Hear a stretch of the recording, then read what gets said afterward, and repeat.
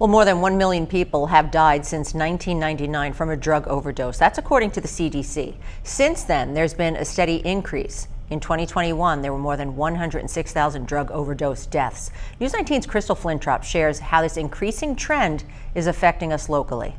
If they're overdosing and dying, we can't help them find a tomorrow. Americans have been battling drug addiction since before the first wave of the opioid crisis in the mid-90s. And healthcare professionals say people turn to drugs for many reasons, which unfortunately can result in an overdose. You don't see people trying to get addicted, but we see a lot of people who have mental health crisis, who are unmedicated, undermedicated, underserved, unable to access services that are needed to help with their mental health. And so a lot of the times we see people self-medicating. She says people had hoped that after the pandemic, the yearly overdose trend would start to decline. But the CDC has reported that this year has already seen an increase of nearly 1,000 overdose deaths compared to 2022. But La Crosse County has yet to pass last year's 38 overdose deaths. I'm not surprised that these numbers have not dramatically gone down. When someone starts their addiction, the evolution of that ends up being usually about 3 to 5 years is what I've read before you actually see someone have a death from this. Sometimes, obviously, it's much sooner. La Crosse County overdose death toxicology reports show that a majority of cases involve fentanyl, and most are mixed with stimulants like cocaine and meth. The drugs that are out there are so much more potent than what we've seen, but fentanyl seems to be the primary driver locally and nationally. It's much easier to produce and to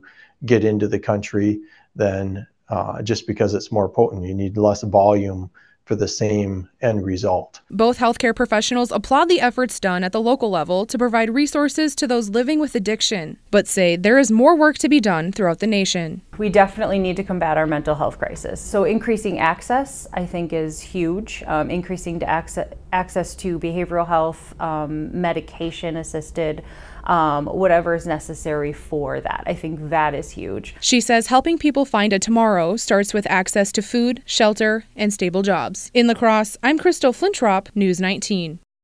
If you or anyone you know is struggling with addiction or mental health, you can find resources by calling the Great Rivers 211, or those in a crisis can contact the National Suicide Prevention Lifeline by dialing 988.